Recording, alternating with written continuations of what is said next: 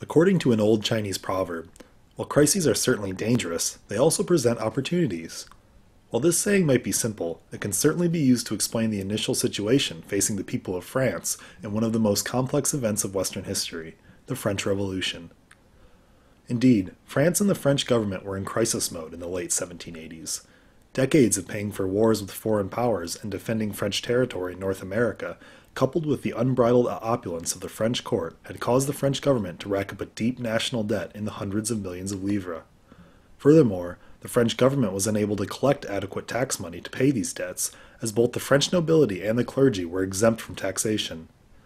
As a result, the brunt of the French taxation fell upon the peasantry and the working poor, the vast majority of the population, which possessed only a minute fraction of the country's wealth. To make matters worse, this heavily taxed portion of the population was in no way able to meet the demands required of it to even pay a small amount of taxation, let alone the vast sums which the situation required, as a series of bad harvests in the second half of the 18th century drove up food prices and made it nearly impossible for the poor to feed themselves and their families, let alone pay taxes. After calling the Assembly of Notables in 1787 in a failed attempt to get the nobility to allow themselves to be taxed, the French government was forced to call the Estates General, an assembly made up of the clergy, the nobility, and a representative body of the people of France. The Estates General had not been called since 1614, and its assemblage in May 1789 had the opposite effect of what the French government had hoped. Though the Third Estate, which represented the people, had twice as many members as either the nobility or the clergy, its members were informed at the opening session that the Estates General would be voting by estate rather than by individual member, rendering the voice of the people meaningless if faced with opposition from both the clergy and the nobility. The members of the Third Estate declared this situation unacceptable, and despite some initial attempts at coming to terms with the other two estates, on May 28th the Third Estate began meeting without the consultation of the other two, functioning on their own rules and independently determining the legitimacy of French government officials. On June 17th, emboldened by the joining of some of the nobility and the clergy, the Third Estate declared itself the National Assembly of France, imploring the remainder of the Estates General to join the Assembly, but also vowing to do the business of France with or without them. While the National Assembly formed without the King's permission, the Assembly considered itself to be acting in the King's interests, and originally they declared all their laws subject to royal approval.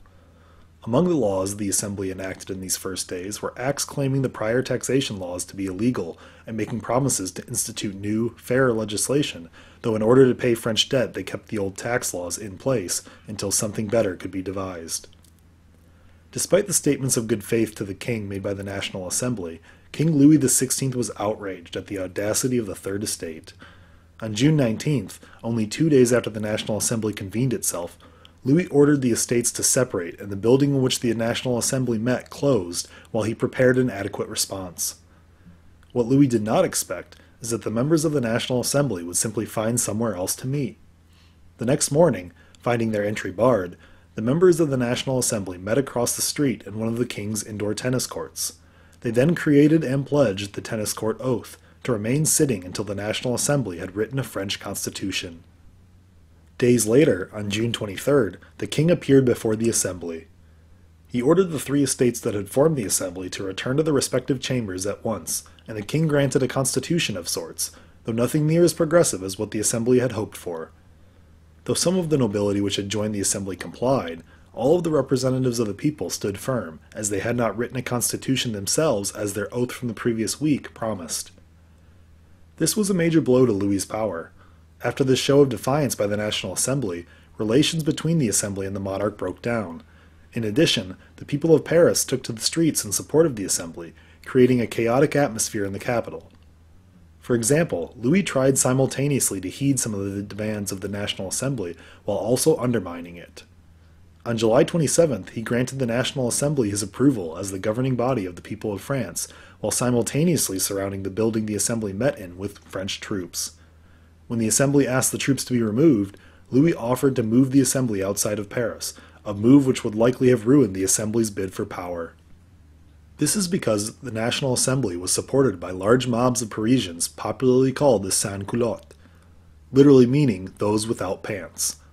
The sans-culottes were largely the working poor of the city, upset at skyrocketing food prices and the opulence and frivolity of their rulers. The sans-culottes supported the National Assembly, and their collective action played key roles in the breakdown of royal authority. For example, on July 14, 1789, the sans-culottes broke into a royal armory, seized as many weapons as they could, and stormed the royal prison in Paris, the Bastille, releasing the prisoners. Many historians consider this moment to be the point at which Louis lost total control over the events in Paris. Later, in October 1789, a group of women, outraged that bread could not be had in the city for a reasonable price, marched to the Palace of Versailles, demanded bread, and then escorted the royal family from Versailles to Paris to be among the people. In the first years of the French Revolution, the National Assembly tried to enact several reforms to introduce Enlightenment-style political theory and policy, such as in August 1789 when they passed the Declaration of the Rights of Man. This document, made up of 17 clauses, mimicked in many ways the Bill of Rights of the U.S. Constitution written just 2 years prior, and the 1689 Declaration of Right made in England. The following year, the National Assembly further democratized France, passing the civil constitution of clergy that brought the Catholic Church in France under the authority of the National Assembly. Additionally, they provided for the democratic election of all candidates to the National Assembly. Then, they implemented a constitution in September 1791 that called for the Assembly and France's first free elections. In the midst of all this, Louis XVI feared for the safety of himself and his family as the National Assembly hastily dismantled all the vestiges of his prior regime. In the summer of 1791, Louis attempted to flee to Austria, where he was promised safe haven by the Austrian emperor, who was brother to his wife, Marie Antoinette. The king and his family were subsequently caught at Varennes and marched back to Paris. Meanwhile, the rulers of Austria and Prussia were concerned about the situation in France, not only because the Austrian rulers were directly related to some in the French court, but for what a popular, democratic government could mean for the legitimacy of their own thrones. In August 1791, both Austria and Prussia declared their support for the French king, and the Legislative Assembly, called such after the elections of October 1791, in turn declared war on Austria and Prussia in April 1792. Subsequently, mobs attacked the Tuileries Palace in Paris and arrested the king in August. The Legislative Assembly suspended his powers in September. In 1789, Louis XVI certainly did not want to call a body that had not convened since 1614. The economic crisis caused by a century of French foreign wars, empire building, and the crown's fiscal irresponsibility forced his hand. Furthermore, the anger of the Parisian people and the growing popularity of Enlightenment-style civil liberties and democracy fueled the creation of the National Assembly. All of these forces and the Assembly's defiance of the king's orders served to create a rather chaotic France.